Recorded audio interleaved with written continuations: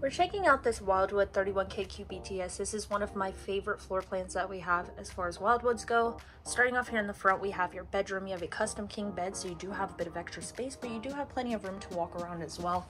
Down below, you have these storage bins, and you'll also have access to your pass-through storage. You have a bit of hamper space on this side here. Closet storage on both sides with CPAP access points. Place to add a TV in here.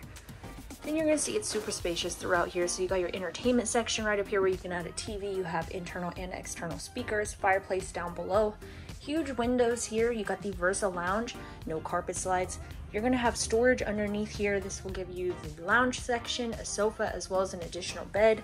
And then over here, we got your kitchen section. So you have this L-shaped design, sink here, 3-burner cooktop and oven, microwave and fridge here that'll run on 12 volts.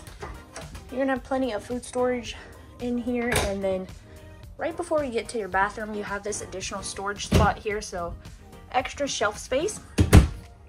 This is going to give you extra pantry or living room storage. And then over here we have your shower, so you can see there's a ton of lighting coming in. You have the rounded shower rod there, so it's going to help open up the space a bit more. And then we got your medicine cabinet, sink, and a bit of open linen storage. And then if you have kids or guests, they will have their own bedroom back here. So you have the sofa down below. This will fold out to give you an additional bed, and you can see there's just a ton of space in here.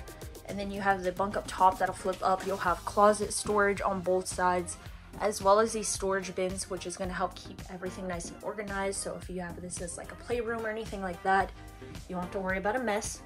And then across, you also have an additional bunk right here. And then that just flips up, and you can kind of use this as a little bench area, and then you have storage underneath.